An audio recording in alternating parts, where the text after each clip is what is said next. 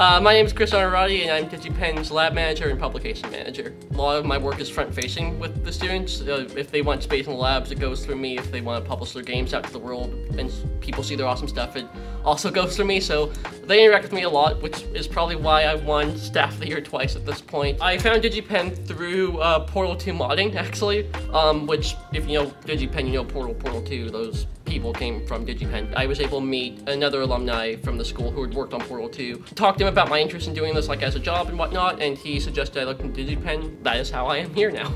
Chairs is an indie game that I worked on that just came out. I run an indie studio with a few other alumni.